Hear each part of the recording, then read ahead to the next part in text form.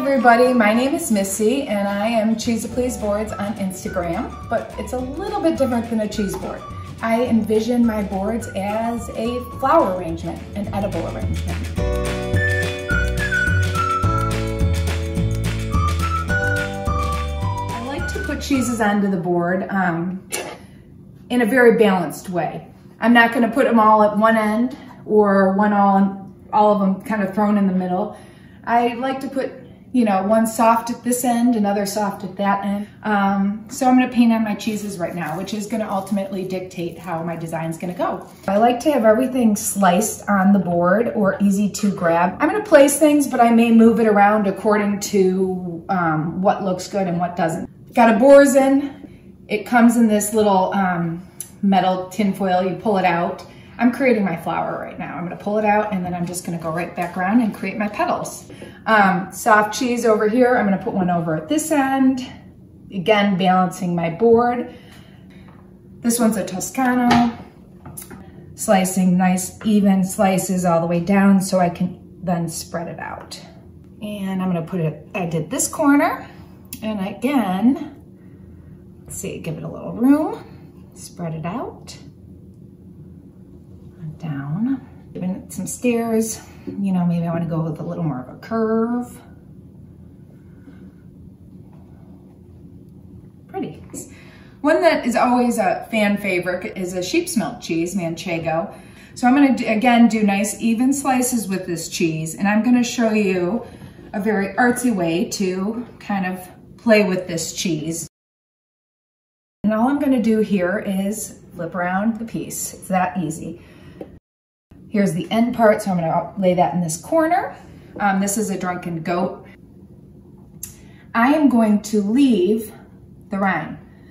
Pull out the big chunk. And I want this kind of pouring into the board.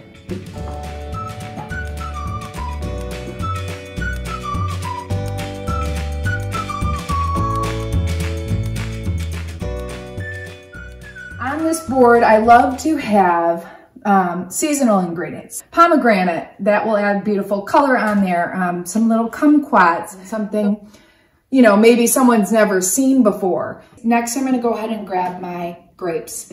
I like to go with the grapes next because the grapes really take up a lot of space. And I think of it as a building block. I've got my grapes. I'm gonna come in and I'm gonna add my condiments. I've got really nice Michigan apple mustard, a strawberry hibiscus preserve, and a habanero honey. I like to get the crackers on the board right around the same time as the grapes because they take up a lot of space and you want to make sure you have room for them. I like to fan these right along the cheese. And I've got crackers up here. I want to put some down here. Again, I'm balancing. I'm going to come in with another kind of cracker. Different textures. So now that I've got the crackers on the board, I'm going to teach you right now how to make a beautiful kiwi flower. And you're going to get a paring knife with this one. And all you're going to do is a little zigzag. It looks like it's going to come out to be a beautiful flower. Ta-da!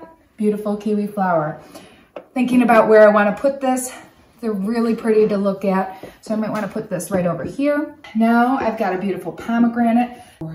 Let's take a look. Get to see the beautiful color. And again, it's just gorgeous. I'm gonna wipe, sometimes I wipe them off because it can get kind of juicy and I don't want it kind of getting all over the board. And I want to kind of keep, you'll notice I'm putting all the fruit somewhat together in groupings. I'm gonna go in and I'm gonna add in my little bit of olives, little pickles, stuffed peppers, teeny tiny little peppers. These are my little sweetie peps. So cute. Again, they just look like a little bud ready to bloom.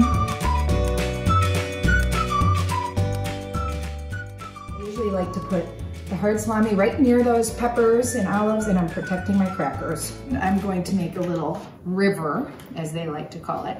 You're gonna fold in half, and then I'm gonna fold it again. And you're just gonna stack them together. And I like to go flip-flopping those the same way you flip-flop your Manchego cheese. I'm going to show you how to make a salami rose.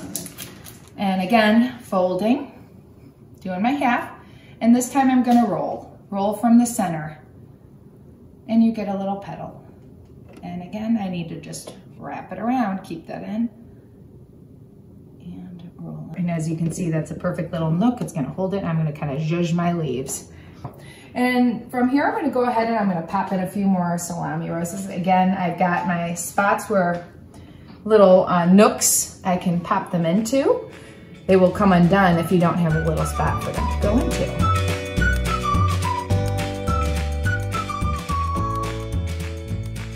I've only got grapes. I love to add on blackberries. My absolute favorite is a dried orange. I like to put these at the end of the board. I almost envision this as a sunshine on the board. I'm adding my bright sunshine at the top. I like to give hidden treasures on my boards. So I'm gonna fill in this little spot here with some nuts, you know, layer upon layer of yummy goodness. And it brought that kiwi up a little bit higher so it's not getting lost in the mix. So I'm gonna fill this hole with pistachios. I'm really going through and filling holes. I've got my beautiful kumquats here. Nice, you know, a little bit bitter and then that burst of flavor. It's definitely missing some stuff. It needs sweets. I like to keep the chocolate by my dried fruit. A few more elements of sweet and pretty. I've got some chrysanthemums, which are edible this time of year, as well as marigolds. It's almost about done. I do notice a hole here and a couple holes. I don't like any holes. No holes allowed on this board. Ta-da, it's officially done. I would say this is a Cheese Please winner. You can nibble and graze, enjoy the night together, and enjoy the company you keep. Hopefully I've taught you some wonderful tricks. Go to my page and you'll see a ton more artsy pics of cheese boards. Thank you.